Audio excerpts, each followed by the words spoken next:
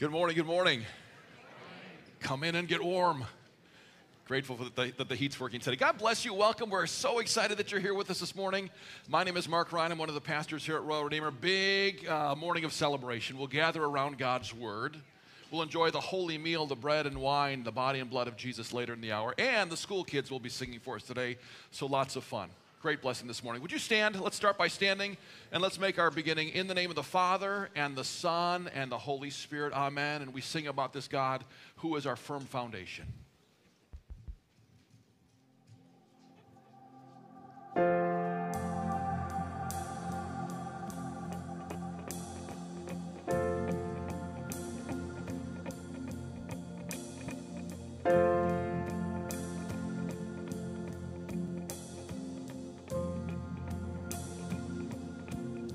Christ is my firm foundation,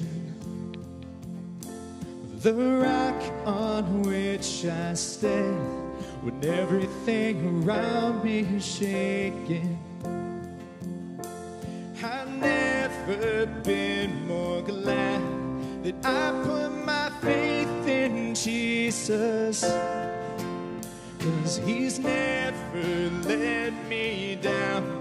He's faithful through generations. So why would He fail now? He won't. He won't.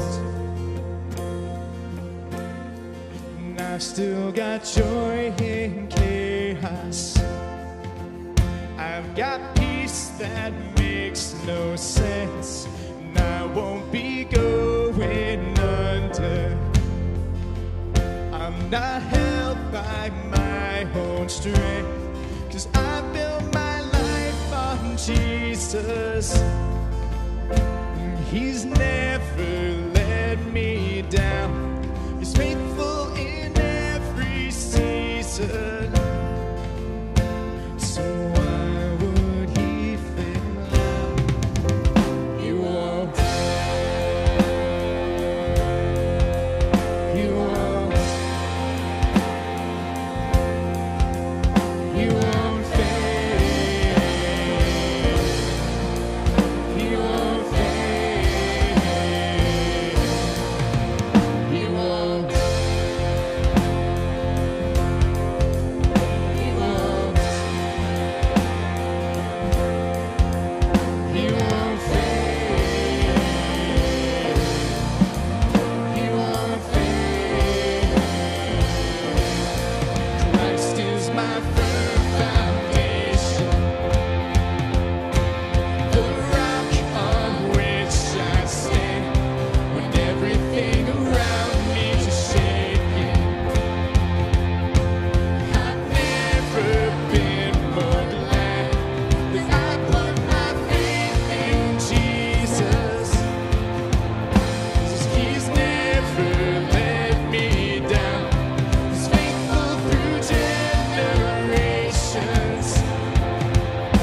So why would He fail now? He won't. He won't. He won't fail. He won't fail.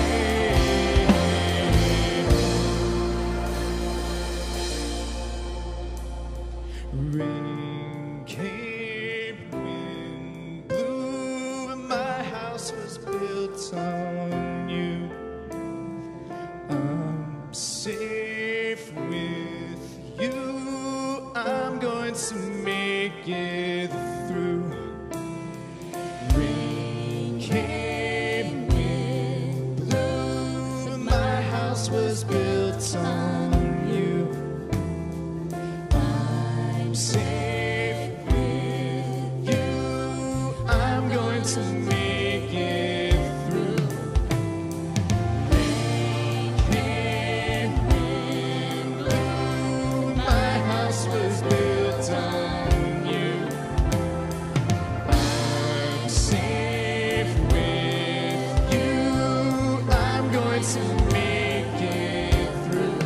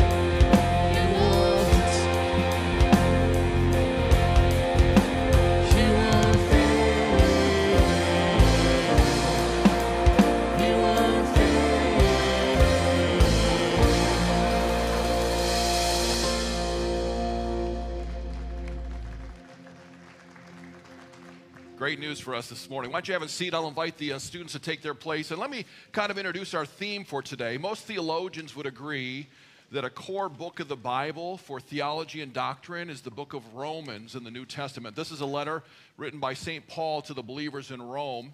And if you had to pick a chapter out of Romans to really center on, you might choose chapter 8. So for the next couple of weeks, we'll be in a sermon series on Romans 8 called Life in Christ. And today, Pastor Zardi will be preaching on freedom in Christ. And let me share a couple of verses with you to kind of set the tone for where we're going this morning. And I have to tell you, without exaggeration or hyperbole, the first sentence I'm going to read from Romans 8 is the best sentence you've ever heard. It's better than the Browns winning the Super Bowl. Better than your guy or gal winning the presidency. This is the best sentence you've ever heard. Romans 8. Therefore, there is no condemnation for those who are in Christ Jesus. That means for those of us who are sinners, and that's me and you, we're not responsible for our sin anymore. We're not condemned of our sin. And then it goes on, because through Christ Jesus, the law of the Spirit who gives life has set you free from the law of death. For what the law was powerless to do because it was weakened by the flesh, God did by sending his own Son in the likeness of sinful flesh to be a sin offering. And so he condemned sin in the flesh in order that the righteous requirement of the law be fully met in us who do not live according to the flesh but according to the Spirit.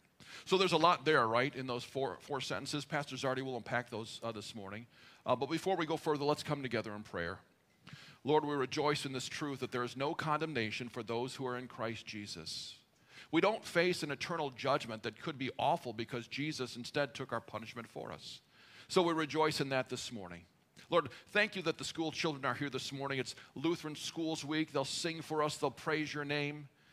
You'll hear and you'll receive with great joy the voice of these children. Bless them as they sing. Bless our gathering this morning. Bless your servant, Pastor Zardi, as he preaches later.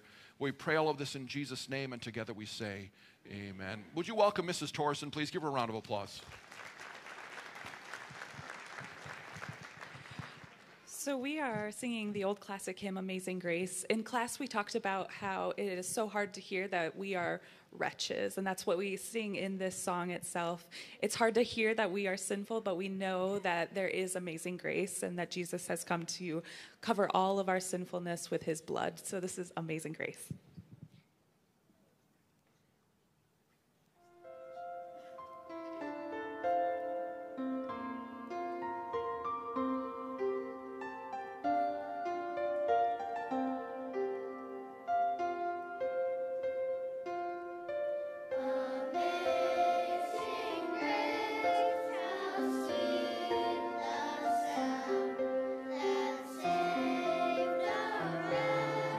Like me.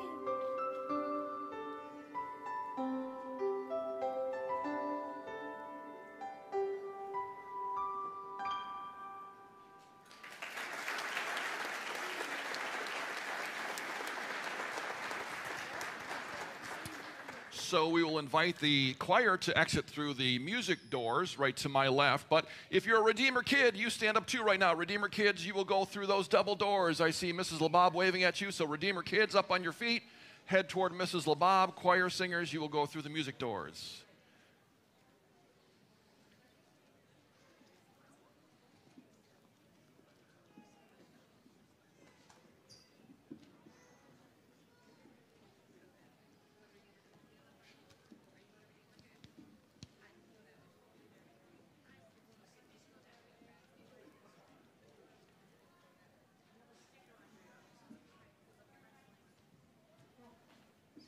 So we sang a song in the beginning about this firm foundation, this God that we have, who's our redemption. And I read to you from Romans 8, there's no condemnation for those who are in Christ Jesus. And the children just sang, Amazing Grace, how sweet the sound who saved a wretch like me.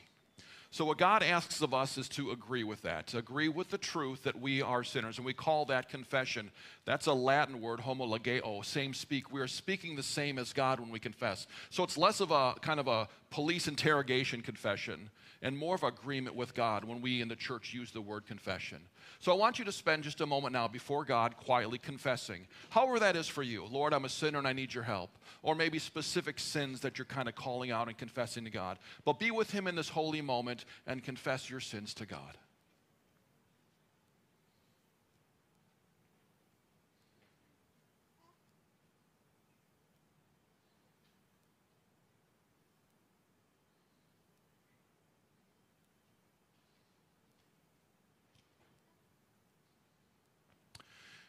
In the New Testament book of John, in the 20th chapter, Jesus tells his disciples, when you forgive sins on earth, they'll be forgiven in heaven.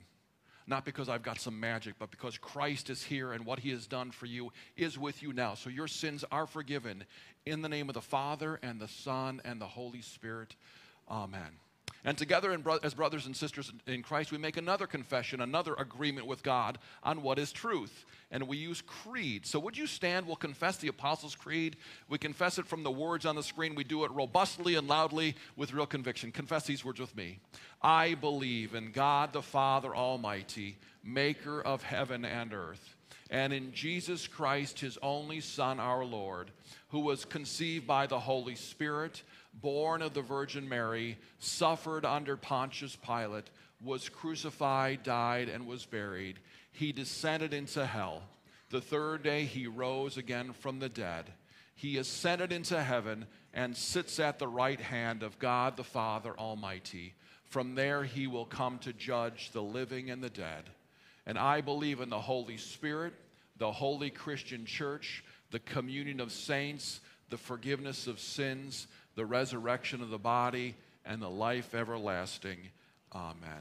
Would you take a few minutes and greet people around you, give high fives and hugs and hellos, welcome them to worship today?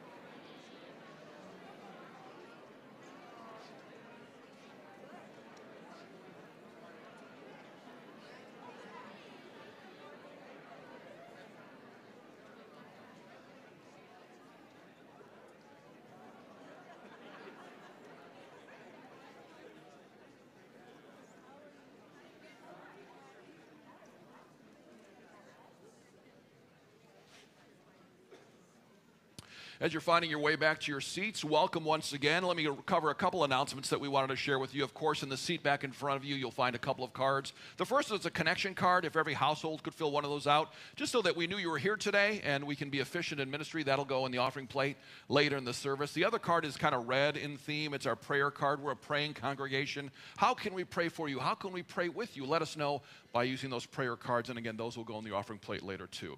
If you're visiting with us, you're very welcome here.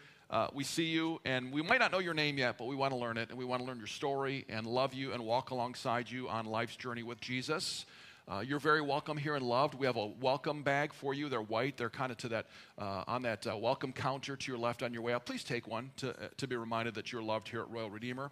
We do have prayer ministers after our service to your left, up here after the service, to pray with you and pray over you. It would be a real privilege for them to pray with you, so please take advantage of that.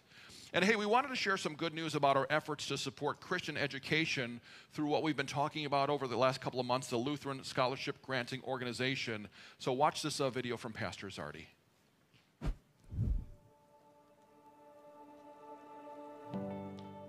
Hello, my name is John Zardi, and I'm the senior pastor here at Royal Redeemer, with just a quick update about the Lutheran Scholarship Granting Organization of Ohio, or LSGO. First of all, thank you for supporting Royal Redeemer Lutheran School and making use of the opportunity to convert your state tax dollars into scholarship dollars by giving to the LSGO. As a point of reference, last year there were 17,000 LSGO dollars available and awarded. This year, over $50,000 have already been raised. Dollars that can help support families and their ability to access a Lutheran education right here at Royal Redeemer. Now, for those of you who haven't participated yet, the good news is that donations can still be made up until April 14th for your 2023 state tax filing. However, it would be wise to make your contribution no later than March 31st, as you will need to include the LSGO payment receipt with your tax return. Above all, don't forget that this doesn't cost you a thing.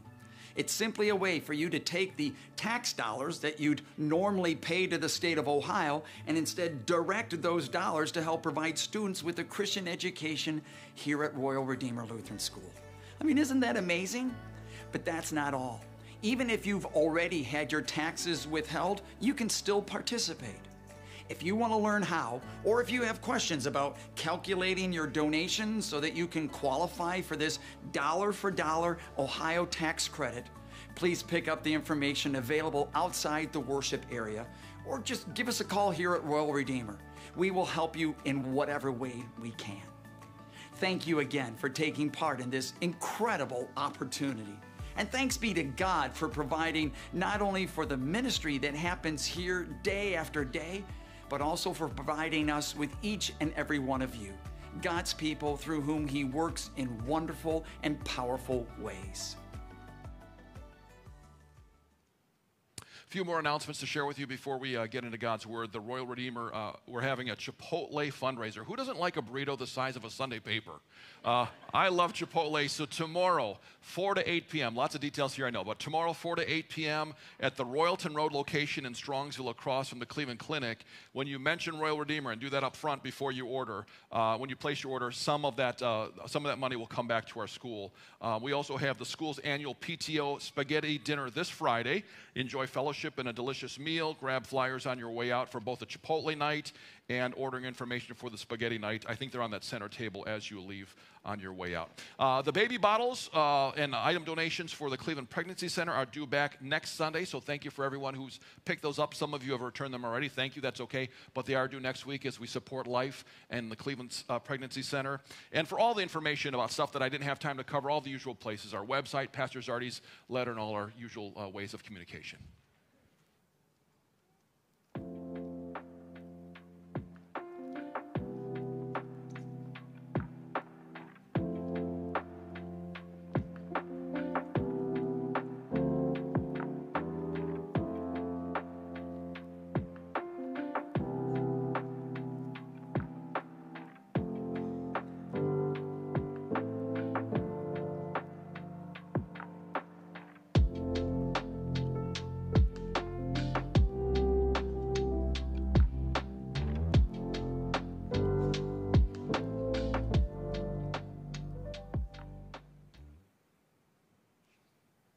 Good morning.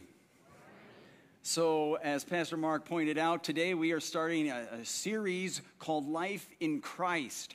And it is going to be based on the New Testament book of Romans, written by the Apostle Paul. And we're going to look in particular at chapter 8. And we're going to look at that chapter because Paul identifies ways by which God can change you and how you feel about yourself. And that can be important because how you feel about yourself can impact how you live as a child of God. For example, if you have made a bad choice and you feel overpowered by guilt, you might feel worthless. Well, in Romans 8, Paul talks about how God can change that by giving you freedom in Christ. But maybe that's not it. Maybe you're not racked with guilt. But maybe there is a pattern of sinful behavior that's dominating your life, and so you feel powerless. Well, next week, we're going to look at Romans 8 and how God can change that by giving you victory in Christ. But maybe that's not it either. Maybe you're dealing with stress and worry, and you feel like life is out of control. In week 3, we're going to look at how God can change that by giving you hope in Christ. But maybe it's none of those things. Maybe life just seems kind of bleak and dark for you, and you feel discouraged and maybe uncertain. And if that's the case, then just understand that in week 4, we're going to look at Romans 8 and how God underscores the truth that you are secure in Christ. Now, I realize that there are many areas of life that can impact how you feel about yourself. But over these next 4 weeks, we're going to look at Romans 8, and we're going to look at those 4 areas in particular when you're feeling worthless or powerless or out of control. And we're going to look at how God can impact you in a positive way, how God can address those situations for you. And so really the goal of this series is to get you to not only understand who God is, but what he has done and will do so as to offer you a healthy, productive, that can provide healthy and productive change in your life, as well as a new and far better life in Christ. Okay? So today, I'm going to start by looking at those first 4 verses that Pastor Mark just read a moment ago, first 4 verses of Romans 8, and we're going to look at those times when maybe you failed, maybe you made a mistake, maybe you made a really poor choice in life, and you are overpowered with guilt, and you're beating yourself up saying, oh, I'm no good. I am worthless. And while it's true that all of us make mistakes, right? We do. It happens. And sometimes we go, oh, knucklehead, what are you doing?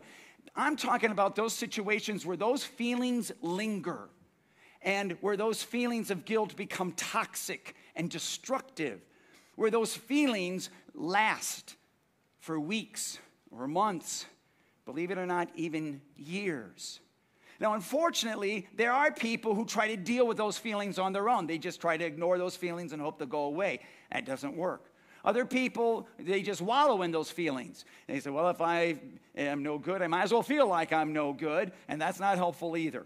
So for all of you here, for all of you watching online right now, what I want to do is take a look at those times when you have done something wrong, okay, and you're bad choice or whatever, and you're beating yourself, you're in this perpetual state of just pounding on yourself, making yourself feel absolutely worthless, you're overpowered by guilt. I'm going to look at those first 4 verses of Romans 8 and show you how you can be freed from those feelings, those toxic, destructive feelings, how you can experience freedom in Christ.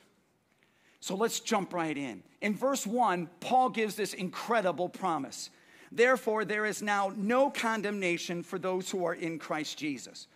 So Paul is basically saying that when you fail or make a mistake and you're beating yourself up incessantly, you just keep pounding away at yourself, if you want to break out of that, the first thing you want to do is hear God's promise. Okay, there is now no condemnation for those who are in Christ Jesus. You want to hear that promise, you want to take it in, you want to comprehend that promise, and you want to believe that it's true for you. Because when you believe that it's true for you, guess what? You start to see yourself in a different light. You start to see yourself the way God sees you. And that's important because, of course, all of us are going to continue to make mistakes. Maybe you're not feeling guilty right now, but there might be a time when you make a bad choice or where you struggle with sin, and you just need to be reminded of the fact that because of what Jesus has done for you on the cross, God sees you in a different light. And that's the good news of Romans 8, verse 1. That promise that there is now no condemnation for those who are in Christ. That promise is good news, first of all, because it means that God is not angry with you. You do not have a target on your back where God is looking to carry out his wrath and punishment. You know why? Because he already took out all of his wrath and punishment when Jesus died on the cross in your place. So understand, God is not angry with you. He understands that you struggle. He wants to help you. Look at this. In Psalm 103, it says, as a father has compassion on his children, so the Lord has compassion on those who fear him. For he knows how we are formed. He knows or remembers that we are but dust. God knows that you're human. He gets it. If a shepherd loses a sheep, or the sheep wanders away and gets lost and falls into a ravine, and then the shepherd finds that sheep, pulls it up out of the ravine, he's not going to then kick it and beat it because it wandered away. And yet that's exactly how people think God is going to treat them if they wander away and fall into sin. He's going to pound on them and strike them dead and strike them down. And it's like, yeah, no, God is not like that. So understand, just do this for me. Do this favor for me. When you make a mistake, if you make a bad choice in life and you're feeling guilty, do this for me. Instead of looking for God's lightning bolt of anger, look for God's open arms of love. Because honestly, that's what you're going to find. I mean, seriously, never forget that. Never. Because if you live always afraid of God, you're going to avoid God, aren't you? I mean, honestly, how many of you want to be around somebody who's mad at you? Yeah, me neither. Don't think that way about God. He's not angry at you. There is now no condemnation. And the first good news is God is not angry with you. Second reason why that promise is good news is because it means that God does not punish you. Now, to be sure, God can and will correct you and discipline you, just like any wise and loving parent will correct and discipline their child. So make sure they're doing the right thing and to keep them safe. But God does not punish you. Back to Psalm 103. It says, God does not punish us for all our sins. He does not deal harshly with us as we deserve. For his unfailing love toward those who fear him is as great as the height of the heavens above the earth. He has removed our sins as far from us as the east is from the west. Wow, what a wonderful promise. Especially when you do something wrong. Because here it is. Here's the thing. It is so easy when you do something wrong to think that the next thing the bad things that happen after that really is God punishing you. So maybe you start up your car, or you try to start up your car tomorrow and it doesn't start. And like, oh, come on. Oh, that's right. I did that thing that was wrong and God's getting me for that. And so you get to work, but you get to work late. And so your boss is yelling at you for being late to work and you have a terrible morning. And you're like, oh, yeah, that's right. God's getting back at me for that. And then you go to Taco Bell because, Chipotle's closed for whatever reason. So you're going to Taco Bell.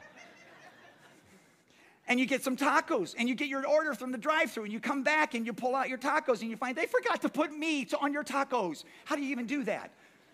But you're like, oh, wait, that's right. It's because I did this wrong. God's getting me. Now, let me be as clear as I can for you. God does not operate that way. God does not punish you because he already punished Jesus on the cross for you. Does that make sense? That's good news.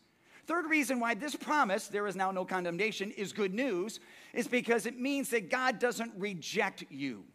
Through your baptism and through faith in Christ, you are adopted into God's family, and God is not going to treat you in any way less than his son or daughter.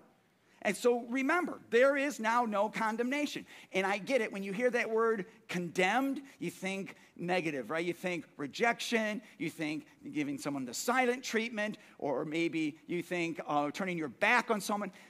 That's not how God's going to treat you. The one who took your sins on his shoulders is never going to turn a cold shoulder on you. He won't. His arms are open, remember? He does not reject you. Fourth reason why this promise is good news is because it means that God will not keep his blessings from you. Even though you, by your own sinful actions and decisions, can actually block God's blessings from flowing into your life the way he wants them to come, you can do that. You can stop God's blessings from coming into your life by the way you live. It doesn't mean that God's going to ever stop trying to bless you. Ephesians 1 verse 3 says, "Praise be to the God and Father of our Lord Jesus Christ, who has blessed us in the heavenly realms with every spiritual blessing in Christ." God will not keep his blessings from you. Think about a large banquet table filled with all of God's blessings. And now imagine you, as his child, you take one of those blessings and you throw it on the floor and you waste it in some way. Now, obviously, God is going to be grieved by that. But it doesn't mean he's going to say, okay, that's it, leave my table forever. No, you are his child, right? And because you are his child, he will never stop trying to bless you. He just won't. The bottom line is that if you do make a mistake or some bad choice and you find yourself beating yourself up over that bad choice again and again and again, first thing you want to do is hear God's promise, right? There is now no condemnation for those who are in Christ Jesus. You hear it and believe that it's true for you. Paul goes on in verse 2 and he says this, "Through Christ Jesus, the law of the Spirit of life set me free from the law of sin and death." So after you hear God's promise, there is now no condemnation. Second, you see God's process. You see and figure out how God makes it possible in order for you to face no condemnation. Now, I don't know if you caught it or not, but in that second verse, Paul identifies two laws. And one law sets you free from the other law. The law from which you are set free, Paul identifies this way. He calls it the law of sin and death. That law, though, is God's holy, perfect, and beautiful law. It's a law that God gave to his people in the Old Testament. But Paul calls it the law of sin and death. First of all, he calls it the law of sin because, well, we're sinners and we are constantly violating God's holy law. But because of that, not just the law of sin, but the law of sin and death. Because, and when death, not just, and when I say death, don't think death is in like when you get old, you die death. But death is an eternal separation from God in hell because of, as a punishment for your sin death. Okay, so that kind of death. But that's the law of sin and death, and it will only condemn you. Now, I'm going to look back at verse 2 again, and you'll see a new law that God provides. Look at this. Paul says, "The law of the Spirit of life sets you free from the law of sin and death." So Paul is saying that God has established a new law, and the new law overwhelms the old law. Pay attention to that.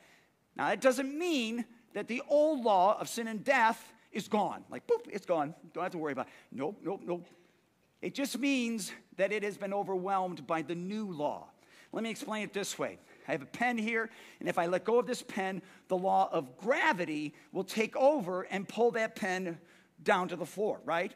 But if I let go and I catch it with my hand, all of a sudden, my hand has overwhelmed the law of gravity. The law of gravity still exists, but my hand has overwhelmed that law. In fact, my hand can work against the law of gravity and lift it up above my head. Now, here's where I'm going with this. The Bible says you're a sinner. And because you are a sinner, you were in a spiritual free fall. Okay? But God caught you in his love, and he lifts you up out of your sin. And that's why Paul says in verse 2 that God overwhelms the old law of sin and death with this new law that is at work through the Spirit of life. Okay, the Spirit who is within you. And this is important. Paul identifies how important it is in chapter 7, the chapter before chapter 8, obviously. Paul mentions the Spirit just once because he spends the entire chapter talking about how he, as a human being, tries to bring delight to God on his own. And he says, I fail miserably. I just can't do it. Actually, Paul says it this way in chapter 7. He says, I have the desire to do what is good, but I cannot carry it out. Just can't, not on my own. In chapter 8, Paul mentions the Holy Spirit 19 times so as to drive home the truth that the Holy Spirit empowers you to do what you cannot do on your own. Right? So it is the Holy Spirit who changes you and empowers you to be this new and better person. How does that happen? Verse 3.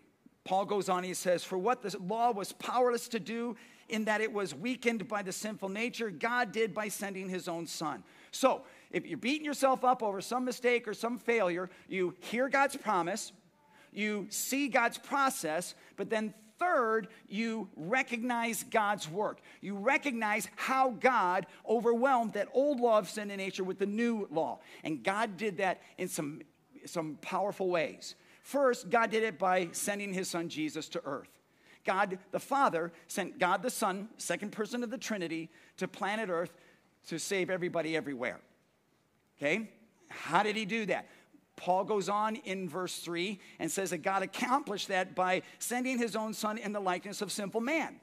So second, God sent Jesus to be a human. And that's the amazing miracle that we just celebrated, not even a month ago, right, on Christmas. God became one of us in the person of Jesus Christ. Why? Paul goes on in verse 3 and explains, sending his own son in the likeness of sinful man to be a sin offering. So third, God sent Jesus to pay for sin. In the Old Testament, a sin offering was an offering made by the people to say, God, we're sorry for what we did wrong. Paul is saying that Jesus' death on the cross was our sin offering. 2 Corinthians 5, Paul says, God made him who had no sin to be sin for us, so that in him we might become the righteousness of God. So Jesus did for you what you could never have done on your own. He paid the punishment for your sin, and that changes everything. How? At the end of verse 3, Paul says this, and so he condemned sin in sinful man. In other words, God sent Jesus to end sin's power over you. So the reason why there is now no condemnation for you, for any of you in Jesus, is because Jesus took your condemnation and put it upon his shoulders on the cross. And when you believe that, condemnation's gone. Paul wraps it up in verse 4. He says, God condemns sin in sinful man in order that the righteous requirements of the law might be fully met in us who do not live according to the sinful nature, but according to the Spirit.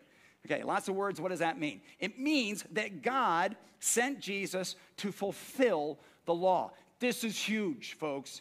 Remember the law of sin and death? That's the law that had to be fulfilled. There are still two things that need to be fulfilled.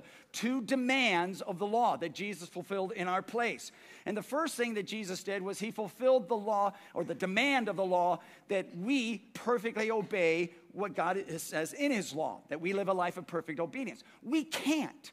It's impossible. So Jesus stepped in as our substitute and did it for us. He lived that life of perfection and holiness for us. So check. Jesus fulfilled that demand of the law for us. But there's a second demand that says, that where the law says all sin must be punished.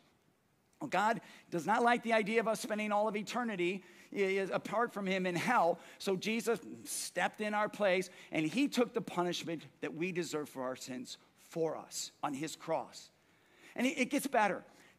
It gets better. Jesus, he took our sins, but you know what else he did? He took, as a result of that, he took all of his goodness and his righteousness and his holiness, and he places it upon you. He places it upon you. So what does that mean? It means that when God looks at you now, when you believe that Jesus is your Savior, when God looks at you, guess what he sees? He doesn't see a bunch of sinners. He sees a bunch of saints. Sees a bunch of people covered in the righteousness of Christ. What an amazing exchange. Jesus not only takes your sin, your mistakes, and your failures and pays for those mistakes and failures on the cross, but he also lives a perfect, holy life so that he could give you his holiness and his perfection. What a deal. What a deal. And this new law is what God, the Holy Spirit, works in our hearts and in our lives so that we no longer have to feel worthless. Why? Because there's no condemnation. It's gone. So when you find yourself beating yourself up over some bad choice or some, mistake or failure that in your past, and you've been doing this for a while now, stop, okay? You don't have to live that way any longer. When you believe that Jesus is your Savior and you come to God and you confess your sin and you believe that Jesus is your Savior from that sin, you're golden. Okay, you can walk away with a smile on your face. Here's the thing, pay attention. If you do that, okay, and you believe that God forgives you and he promises that he will, and God never breaks a promise. If you, after you've done that, still feel guilty, that guilt is not from God. That guilt is from the enemy, Satan, because he wants you to be miserable. He wants you to keep beating yourself up. Because why? You're not a threat anymore. You're not a threat to him. You're not going to be an effective kingdom worker when you're feeling weighed down by guilt. So stop. I'm here to tell you, stop. The first 4 verses of Romans 8 provide this incredible gift that God offers a promise and a process by which he does all the work, and that in turn gives you the freedom that you need from your guilt, right?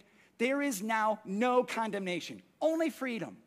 Only freedom in Christ. Amen? This is amazing. I can't wait to find out what the rest of the chapter teaches us, right? So let me close by challenging you in a couple of ways. Between now and next Sunday, I want you to read Romans 8. Read the whole chapter. Okay, take some time as you read it. Don't just fly through it. Let the words soak in to your mind and your heart. Second, memorize Romans 8. That's the promise. There is now, therefore, no condemnation for those who are in Christ Jesus. Memorize that and those 4 truths. God's not angry at you. He doesn't punish you. He doesn't reject you. And he will not keep his blessings from you, no matter what you do. And then third, exchange condemning statements for God-glorifying statements. Every time you catch yourself saying, I'm no good, replace it with, I am free. I'm a saint. In Jesus, I am his. Amen? Amen. Yes, let's pray. Let's pray about that. Father in heaven, thank you for this incredible promise that you do not condemn us. Thank you for this great exchange. Lord, help us to see how you worked out that promise through your son, Jesus, that you came not to condemn the world, but to save it. And each and every one of us, thank you for the Apostle Paul. Thank you for his letter to the church in Rome, especially this chapter that we're going to be looking at over the next couple of weeks. Father, bless this series and bless us through it. We love you. We pray all this in Jesus' great name. And all God's people said, amen. Amen. Thank you, Pastor Zardy. The bad news is I got to follow that up next week. So thanks a lot for a great message. But Book of Romans, 8th chapter, it's golden. It's golden. So much good. We hope to see you back next week and in the weeks to follow. We turn our attention now to worship. And one of the ways we worship is in our giving. So we'll pass the plate and receive gifts and tithes and offerings. Thank you for being generous. If you came prepared to give, those will go on the plate in a moment. If not, there's other ways to give.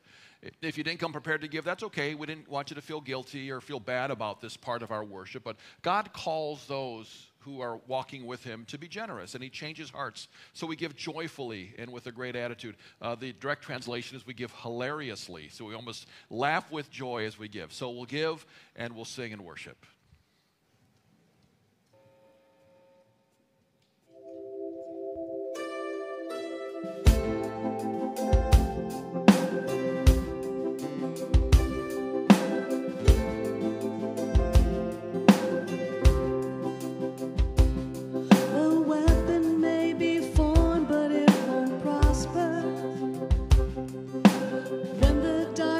Falls, it won't prevail. 'Cause the God I serve knows only how to triumph. My God will never fail. My God will never fail. I'm gonna see a victory. I'm gonna see a victory. For the battle belongs to you, Lord. I'm gonna see a victory. I'm gonna see a victory. For the battle belongs to you, Lord.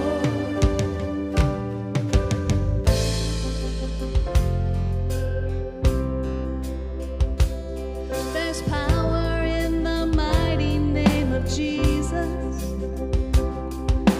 Every war he wages, he will.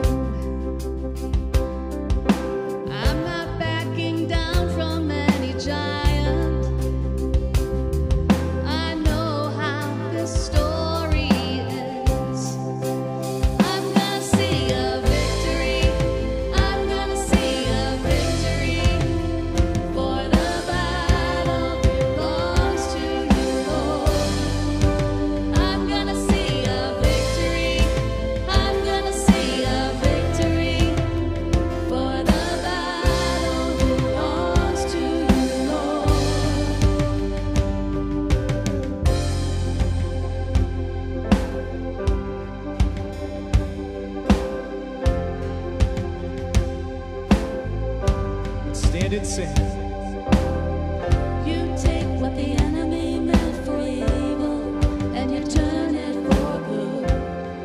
You turn it for good. You take what the enemy meant for evil and you turn it for good. You turn it for good. You take what the enemy meant for evil and you turn it for good.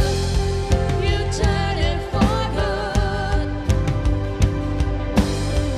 You take what the enemy meant for evil and you turn it for good. You turn it for good. I'm gonna see a victory. I'm gonna see a victory. For the battle belongs to you, Lord. I'm gonna see a victory. I'm gonna see a victory. For the battle belongs to you, Lord. I'm gonna see a victory. I'm gonna see a victory.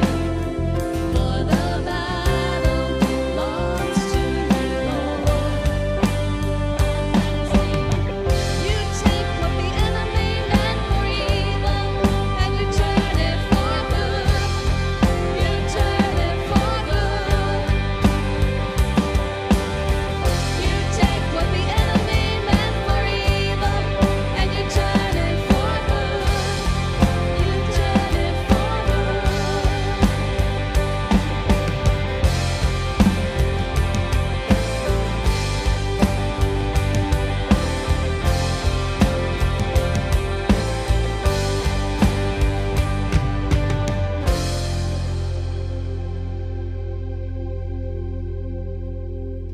Why don't you have a seat? There is now no condemnation for those who are in Christ Jesus. We heard that.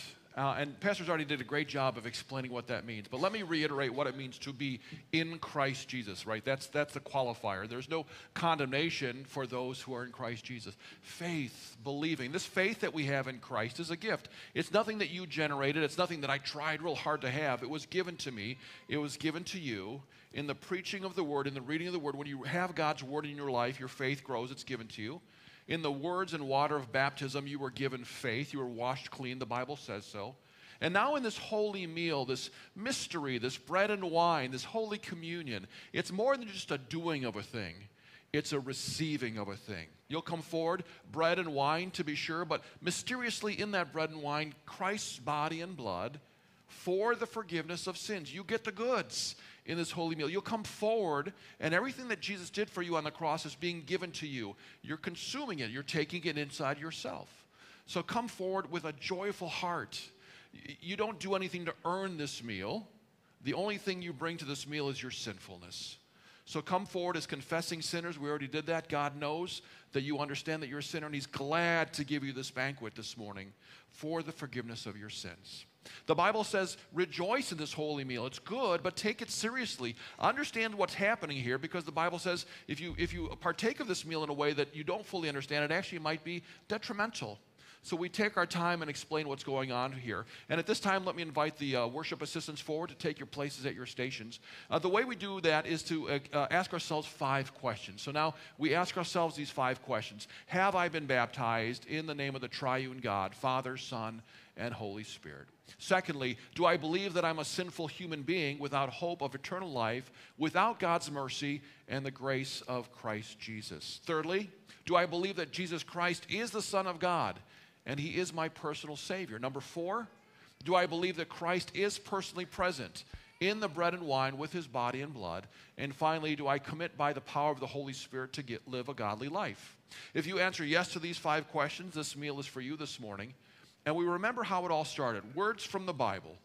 Our Lord Jesus Christ, on the same night He was betrayed, took bread. And when He had given thanks, He broke it, and He gave it and said, "Take and eat. This is my body, which is given for you. Do this in remembrance of me." In the same way also, after the meal, He took the cup. And when He had given thanks, He gave it to them and said, "Drink of it, all of you. This cup is a New Testament in my blood, which is shed for you for the forgiveness of your sins. This do as often as you drink of it in remembrance of me. Brothers and sisters, this is good stuff. Come forward and receive Christ this morning.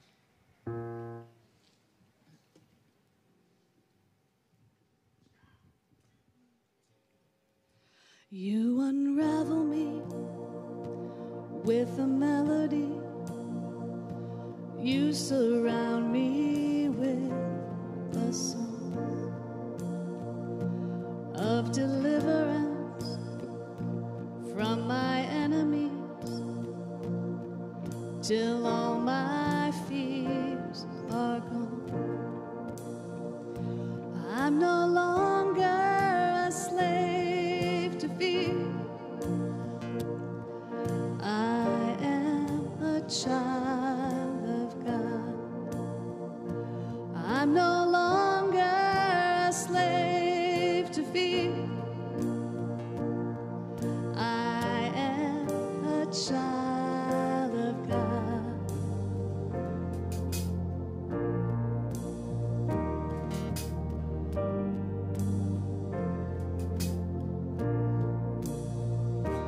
From my mother's womb, you have chosen me. Love has called my name. I've been born again into your family. Your blood flows through my veins. I'm no longer a slave to fear.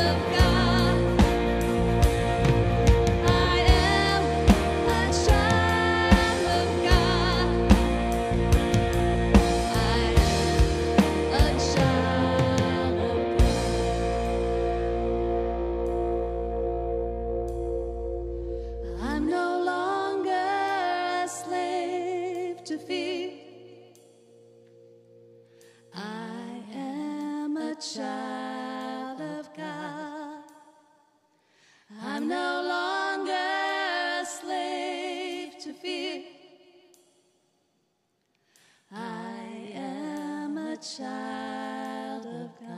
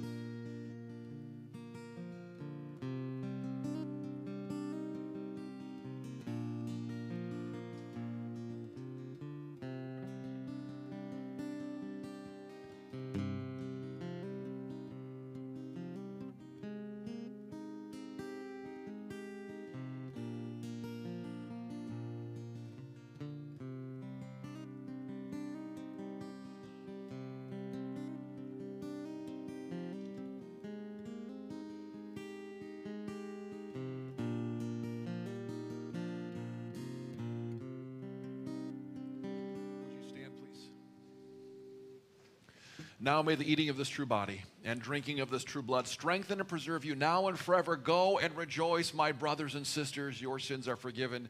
In the name of the Father, Son, and Holy Spirit. Amen. Let's come together in prayer.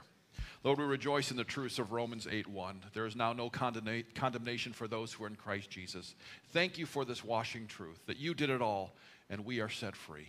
We lift up brothers and sisters who are wrestling with their health. Lord, we pray for T.C. Biggs and Carrie Deal, Jerry Elgin, Rosemary Freitag, Dennis Goodhart Sr., Kathy Hackney, Jean Meisner, Chad Morrison, Kate Olaszewski, Kristen Pansky, Larry Saunders, Paula Schrumpf, for George Sedlak, Patty Stewart, Pastor John Sugatan, Bill Teskey, Sherry Whippenbeck, and Mark Woodward. Lord, would you grant them healing if it's your will? Be with them. Remind them of your promise to never leave them. Bless their families and friends who are concerned about them. Let their faith remain strong during this difficult time. We rejoice, Lord, in the baptism of Colton John DeLuca, new life through the water and the word. Bless this young man and his parents, Samuel and Ellen. Lord, we share in the promise of the resurrection with the families of Raymond Klon and Beverly Hawkins, who passed away this week. Comfort those who mourn, Lord. Remind them that, Jesus, you have overcome death. We pray for peace in the world, Lord. We pray for the conflicts that we're aware of, the one in Israel, the one in the Ukraine, the ones we don't know about. Would you end war? Would you end violence? That this might be a planet of peace where your rule is sovereign. We pray for our nation, Lord. We seem so divided. We seem so angry at each other. Let us be united in love and peace, willingness to hear the other side and at least have conversations. Bless our leaders, those who have been appointed, those who have been elected, that they might govern with righteousness and goodness, fairness and decency. Lord, we conclude our prayer this morning as we boldly pray this prayer that Jesus taught us. And together we pray, Our Father, who art in heaven, hallowed be thy name. Thy kingdom come, thy will be done, on earth as it is in heaven. Give us this day our daily bread, and forgive us our trespasses as we forgive those who trespass against us. And lead us not into temptation, but deliver us from evil. For thine is the kingdom and the power and the glory forever and ever. Amen. There is now no condemnation for those who are in Christ Jesus. Thanks for coming to church today. I hope you are blessed. May the Lord bless you and keep you. May the Lord make his face shine upon you and be gracious unto you. May the Lord lift up his countenance upon you and give you his peace. Amen.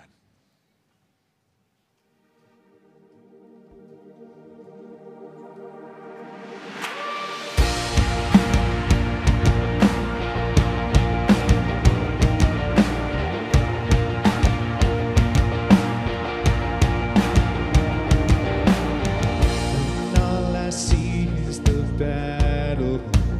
You see my victory.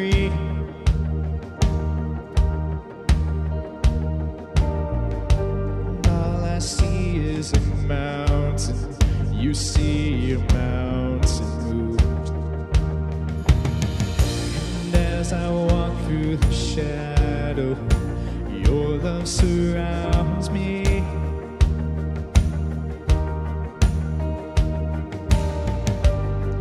There's nothing to fear now, for I am safe with you. So when I fight, I'll fight on my knees with my hands lifted high. Oh God, the battle belongs to you, and every fear I lay at your feet. I'll sing through the night. Oh God, the battle belongs to you.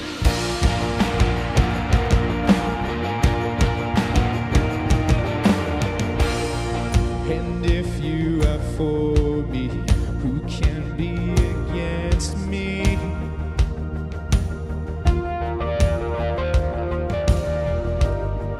For Jesus, there's nothing impossible for you.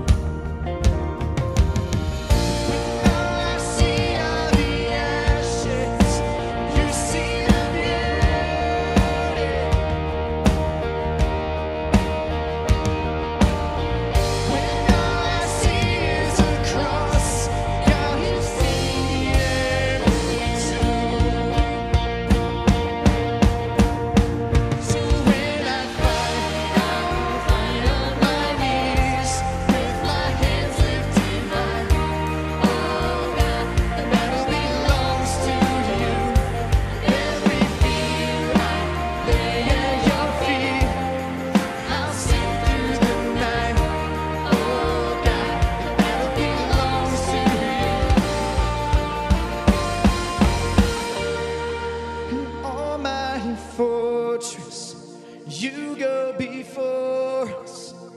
Nothing can stand against the power of our God. You shine in the shadows. You win every battle. Nothing can stand against the power of our God. And almighty fortress, you go before us. Nothing can stand